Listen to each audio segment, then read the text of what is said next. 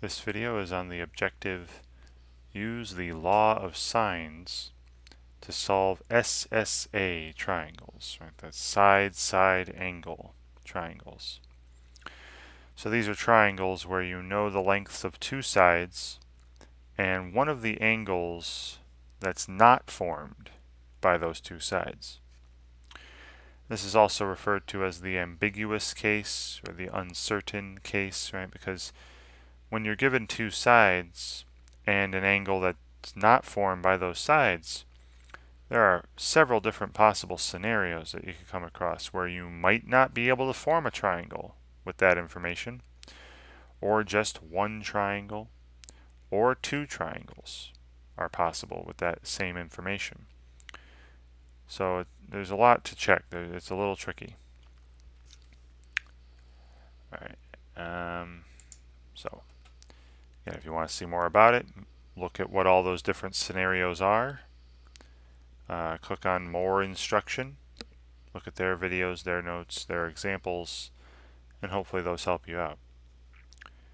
Alright, so here we're given a triangle ABC, where angle A measures 54 degrees.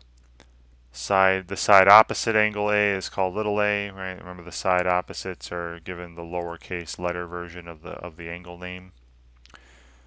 It's 24 units long. And then the side opposite angle C, which would be little c, is 28 units long. And then what kind of a triangle? If we can even form one.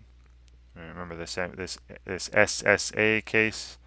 There may be scenarios, where you're given information that wouldn't even form a triangle. All right. Okay. So on a piece of paper, I'll start. Let me get rid of the calculator for now. We'll bring it back later, maybe, if we can form a triangle. So we're given an angle, and I'm going to draw what I think I'm going to eyeball. Here's 54 degrees. This is angle A. And then this side here that's adjacent to this, I'll call this side little c that was given to us.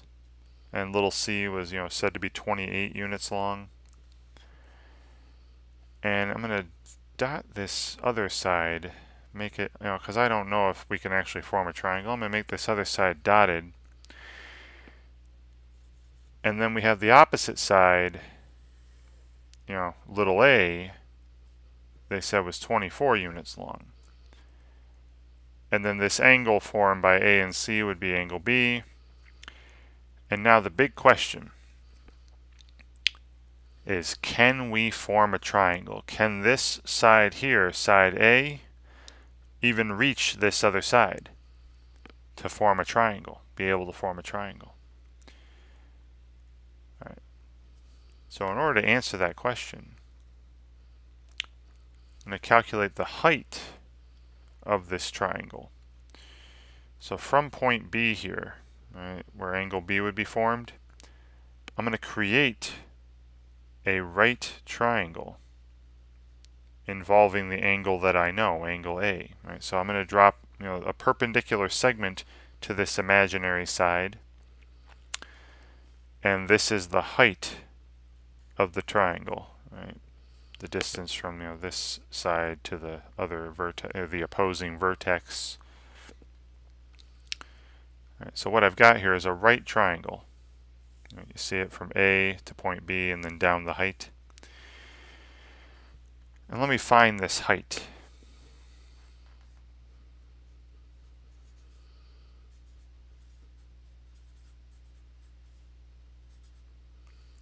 Now, if you see this, if I got this right triangle here, I know angle A is 54 degrees. The height is the side opposite, right? It's the side opposite in this right triangle.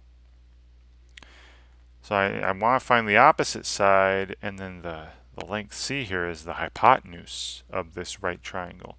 So I need the opposite. I know the hypotenuse. I'm going to use the sine. All right, the sine of this 54-degree angle will be equal to the height divided by 28, right? Opposite over hypotenuse in the right triangle. So this height, h, is, multiplying by 28 here, is 28 times the sine of 54 degrees. All right, so I'm gonna round this to maybe like 2 decimal places or something. All right, so I'll pull up a calculator. Make sure I'm in degree mode, which I am, and then go 28 times the sine of 54. All right, and this is 22. All right, this is 22.65 units long. And I'll put that in my drawing.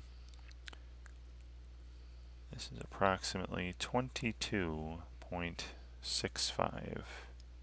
All right. So we have the scenario where the length of A,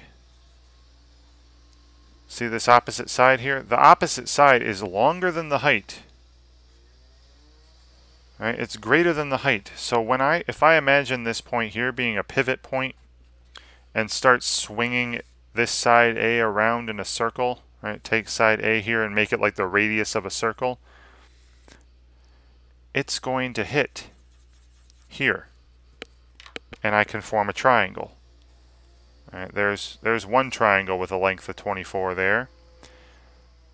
So that, and again, that's because it's longer than the height. It can reach down. It can reach down to this third side.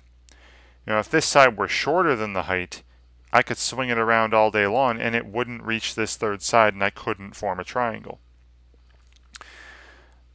But not only is it longer than the height, but it is shorter than this side C.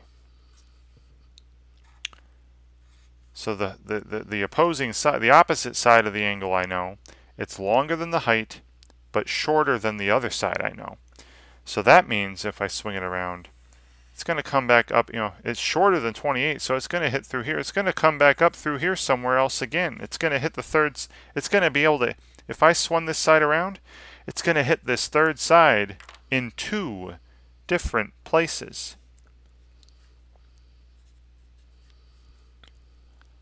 So there are 2.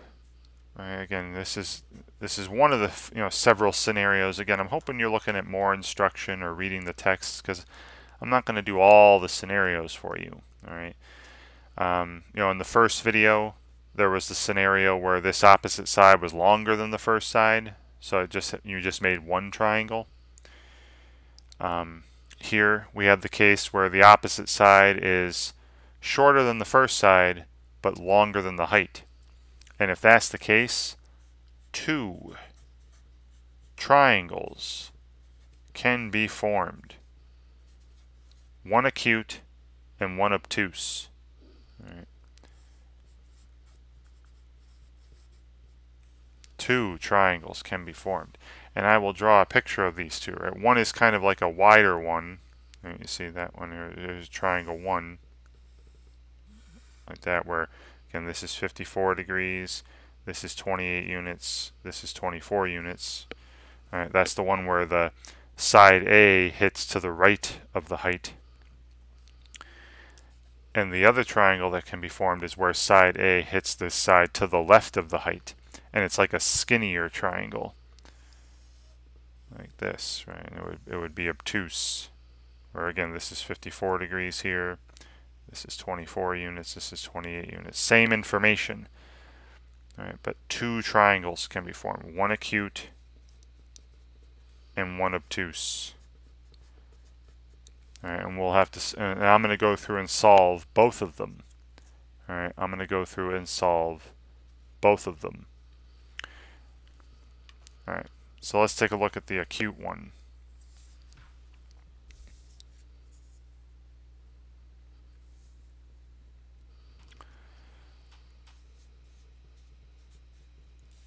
So solve the acute triangle.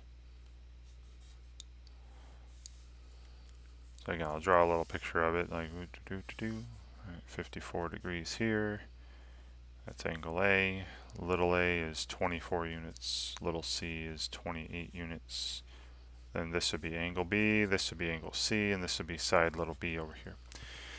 All right, now the only thing I could find using the law of sines right now, I know both the A information. I know angle A, I know side A, and I know half of the C information, or I know side C. So I could find angle C using the law of sines. Right? Here's the law of sines. Remember, the sine of angle A, the sine of 54 degrees, divided by side A, right, divided by 24, would be equal to the sine of angle C, which I don't know, so let's just put C there. Then divided by, and then, the side C, 28.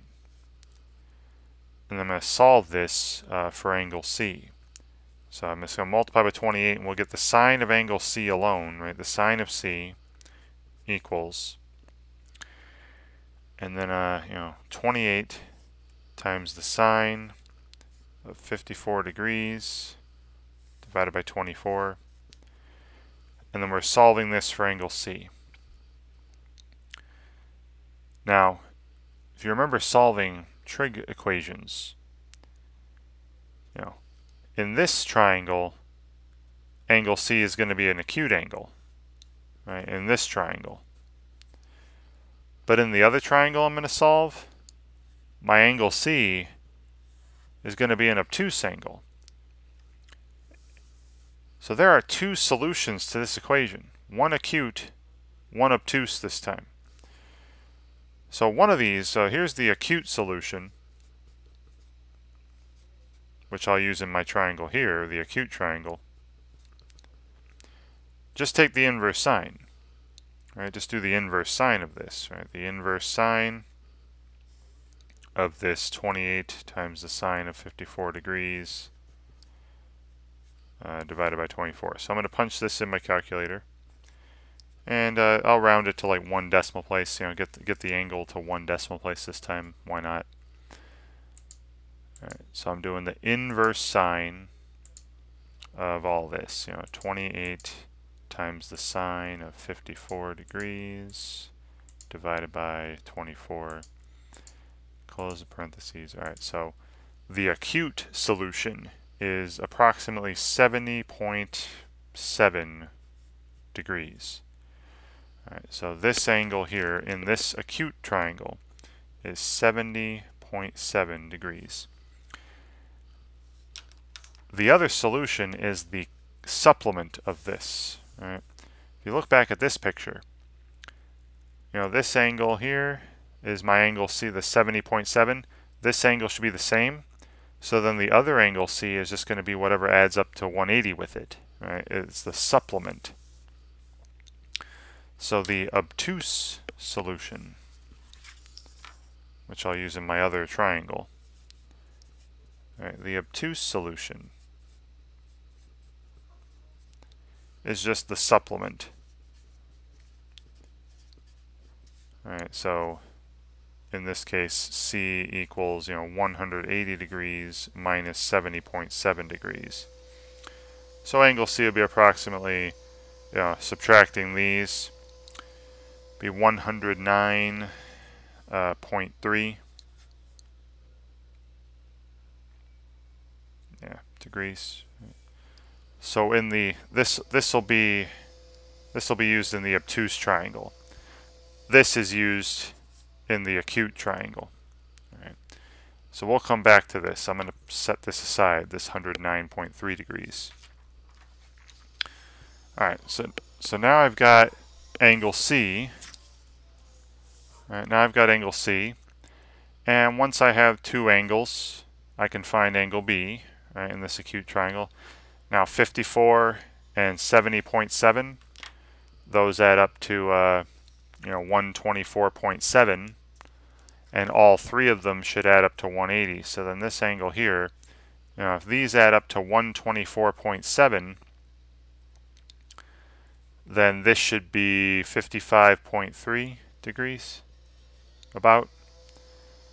So then angle B is approximately 55.3 degrees, and you can add these up.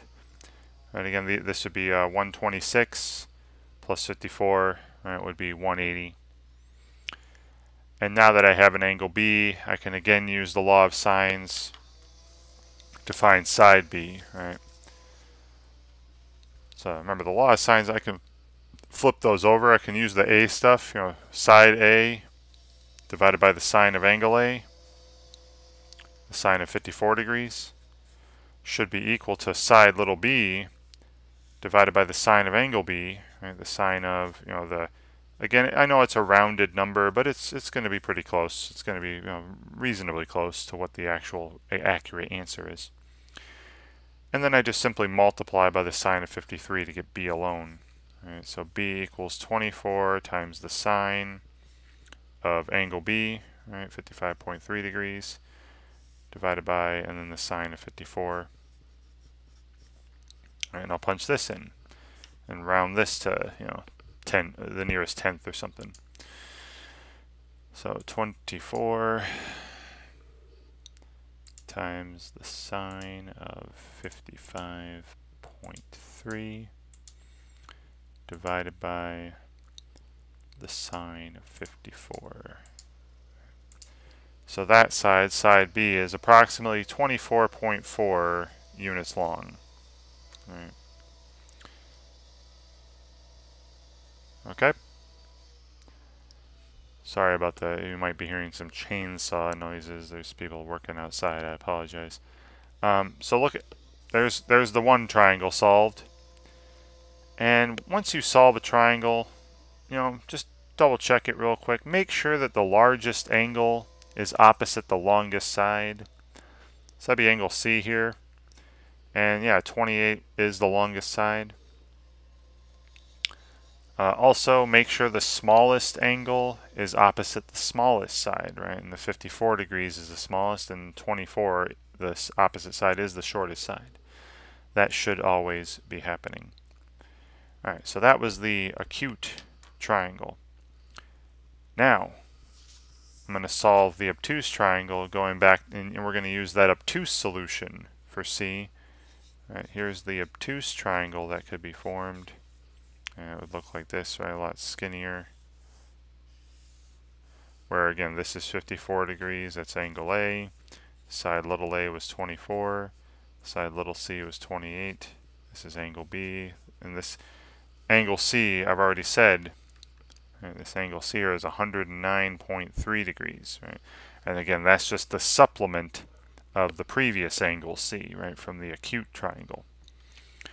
Alright, and then once I've got the, and then we need, here's little b here. And then once we have two angles, you can easily find the third one. 109.3 plus 54 would be 163.3. So then angle B here would be 16.7 degrees to make a total of 180. Right, so angle B is approximately 16.7 degrees, and then I can do the same thing, find angle B. Remember, so little b divided by the sine of angle B, so the sine of 16.7 degrees would be equal to, and then I'll use the A information again because I know both of those pretty accurately. They're not rounded. I like using as few rounded answers as possible. And then side A is 24 divided by the sine of angle A is, sine of 54 degrees. And again, just multiplying by the sine of 16.7, get B equals 24 times the sine of 16.7 degrees divided by the sine of 54 degrees. And I'll just do this thing on the, I'm just going to re-enter my last entry and change the 55.3 degrees to 16.7 degrees. Because that's all that changed, right, from the previous calculation. And we're getting about 8.5 units. Right, so in my picture here, this is approximately 8.5 units. And again, take a look. Now this obtuse triangle is solved. And look at it again, make sure the largest angle has the largest side opposite it, which it does, angle C, and the side C is the biggest. And then the smallest angle now is angle B, and it has the smallest side opposite it. And that, again, that should be happening for any triangle you solve. All right? Great. Now again, they didn't want all that. But I'm just showing you, if there are other questions that come up where you're asked to actually find what certain values are, you can use the law of sines in this ambiguous case, right, the SSA. So this is one of those cases where it can be either acute or obtuse. Two triangles could be formed. All right, again, read through, look, I'll show you in the answer explanations here how they used both solutions to that one.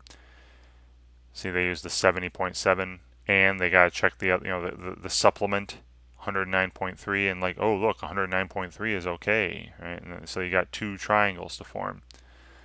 So I guess that would be another quick way of doing it. Instead of you know how I calculated that height? I guess you don't really have to calculate the height. Just solve for angle C, and then try both solutions, the acute one and the obtuse one, and see if a triangle could be formed. Do the angles add up to something? Could all three angles add up to 180 degrees?